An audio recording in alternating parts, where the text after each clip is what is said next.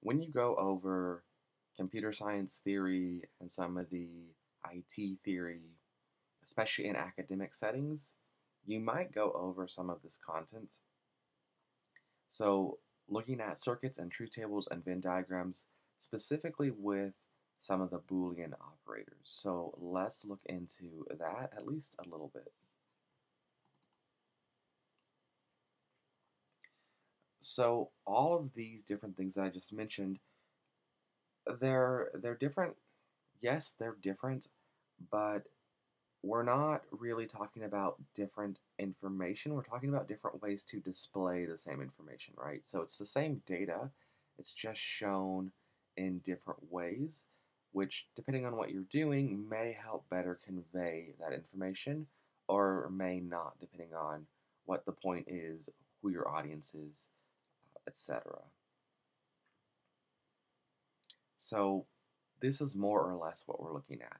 So looking at a Boolean operator, which could be displayed via truth table, like on the far left, through circuits or circuit type diagrams, like in the middle, or on a Venn diagram on the right.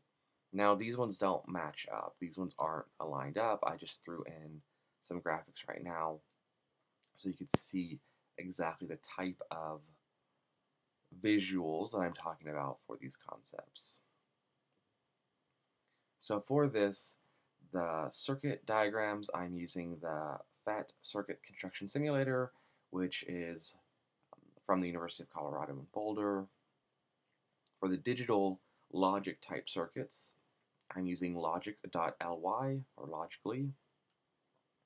And then the Venn diagrams are just a quick thing thrown together via Photoshop. We're not going to look at all of them, but I just want to look at a few just so you really understand the idea. So this isn't really a Boolean operator, so to speak. We do have a logical symbol for it, right? This little triangle down here, right? So you can see that. And I decided to call it is right. So when we talk about logic, you'll often see it called identity if you're looking into more like intro to logic type courses.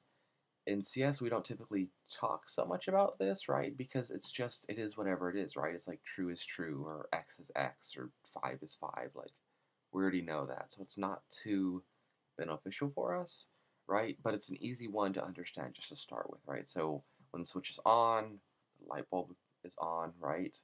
When it's true, it's true. When it's false, right? So if we look at the Venn diagram, the circle is blue, right? If it's in the circle, it's in the circle. If it's not in the circle, it's not the thing, right?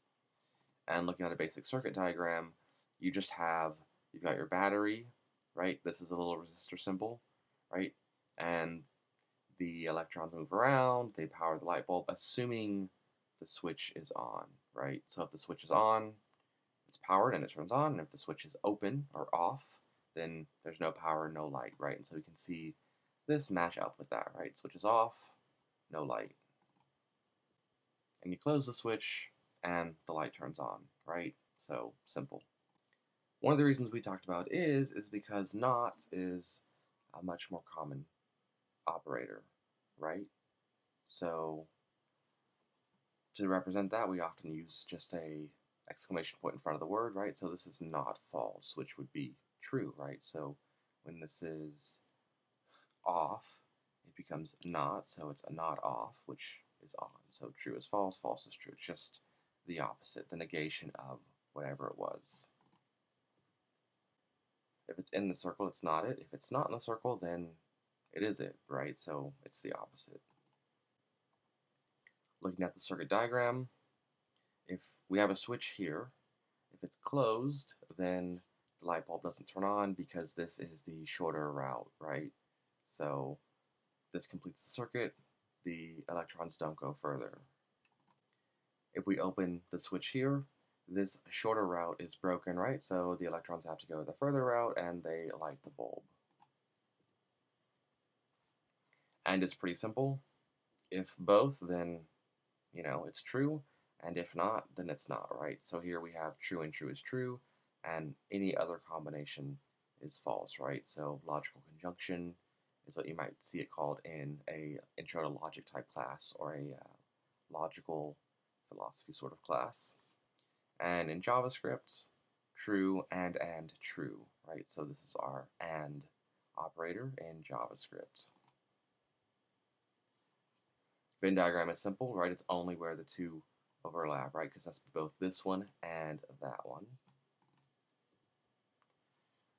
So our circuit diagram, we have two switches, right? They're in serial, right? And so the circuit's broken. We have that matching up here, right? Both are off. You turn one on, still doesn't light up. You turn the other one on, but you flip them, right? You toggle which one's on, which one's off. Still doesn't work, right? Only when you have both on is that circuit complete, right? So that's and. That's pretty simple. And the last one we're going to look at is or. So or is when either switch is on, then it works, right? So this is true, and we have these parallel pipes. We've got the pipes here, and false, and it works, right? Now, this could be true, right? This one over here could be false, and that one could be true, or they could both be true, right? So this right now is matching what this shows. Here is our truth table, right? So lots of trues, right? Everything results being true as long as both are not false.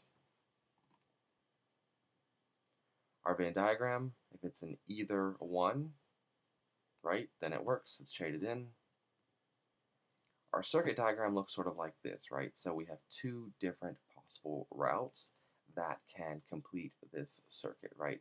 If either one or if both are completed or closed, right, then it will work. So we hit one switch, bulb lights up. We flip those switches, the bulb lights up. We hit both switches, the bulb lights up, right? So any combination of those switches being on works. And that's it for this one. There are other Boolean operators, but hopefully understanding this, you kind of get the idea of what those ones might look like too, right? All right, thanks for watching, and I'll have another video up, I don't know, someday.